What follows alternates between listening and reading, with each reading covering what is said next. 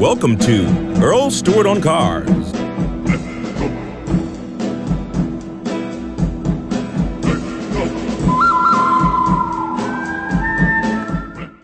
John from Palm City on hold, and thank you very much for calling, John. What's on your mind today? Simple question.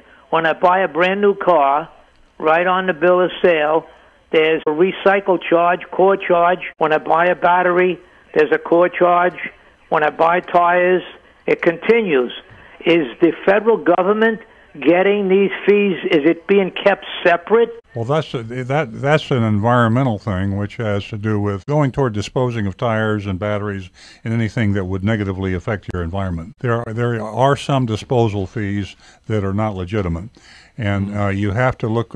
Car dealers are very creative, and one of the things that car dealers will put on invoices is a waste oil disposal fee. Now, waste oil doesn't cost us anything to dispose of. As a matter of fact, we get paid for our waste oil. So our waste oil is a profit center for most car dealers, but what they do is they charge you to increase their profit center. So if you see that on your invoice, tell them you don't want to pay it, that it's not a federal tax, a federal fee, it's not a state or local for that matter, and it's profit to the dealer, and tell them you won't pay it. Somewhere down the line, they're making a profit on about everything, and these tires that we say are worthless, you see them, they actually use them in highways.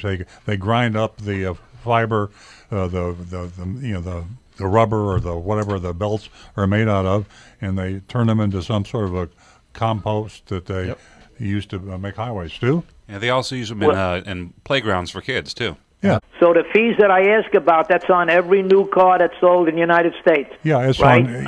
but remember, it's on the batteries and the tires. It is not on the oil.